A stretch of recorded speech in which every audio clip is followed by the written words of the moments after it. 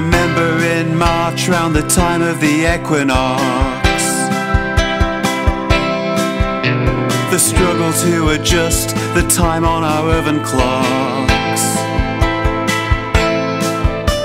You lose an hour's sleep for no logical reason. It's British summertime, but it's still fucking freezing.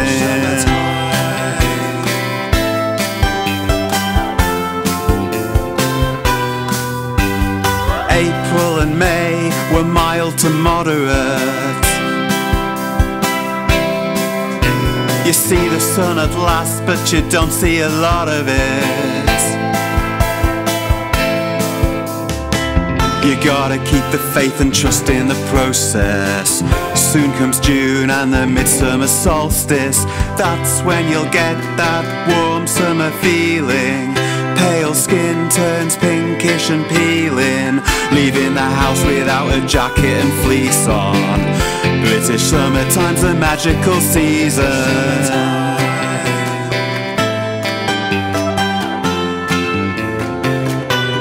British summertime is here to break the monotony of the cold rain that's been falling on top of me. Each British summer day wears a new disguise you might not recognise, so let me summarise. Summer glorious, summer miserable, summer scorches, summer unpredictable, summer damp and grey, but we know that's okay, 'cause tomorrow is a brand new British summer's day.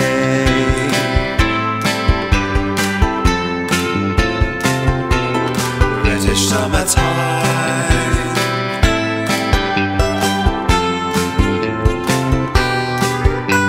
Summertime stirs up a primal emotion.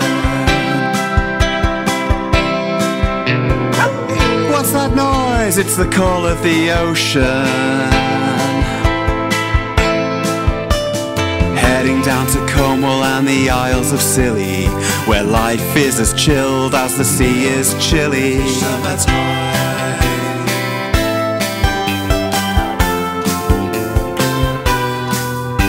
The trains are on strike, so we leave on a jet plane.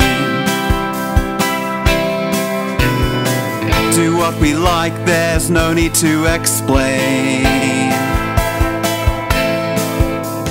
Even in this summer of discontent, a summer wasted is a summer well spent. And if our air miles wreak climate disasters, we'll feel alright after a couple of rattlers.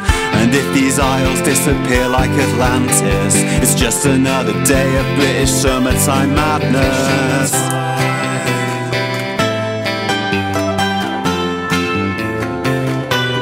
British summertime is here to break the monotony of the cold rain that's been falling on top of me. Each British summer day brings a new surprise you might not recognise, so let me summarise.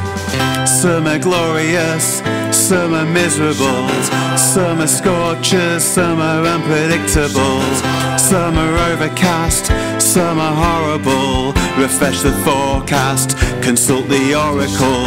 Summer scorches, summer sizzling, summer gorgeous, summer fed to middling, summer damp and grey, but we know that's okay, 'cause tomorrow will be a brand new British summer's day.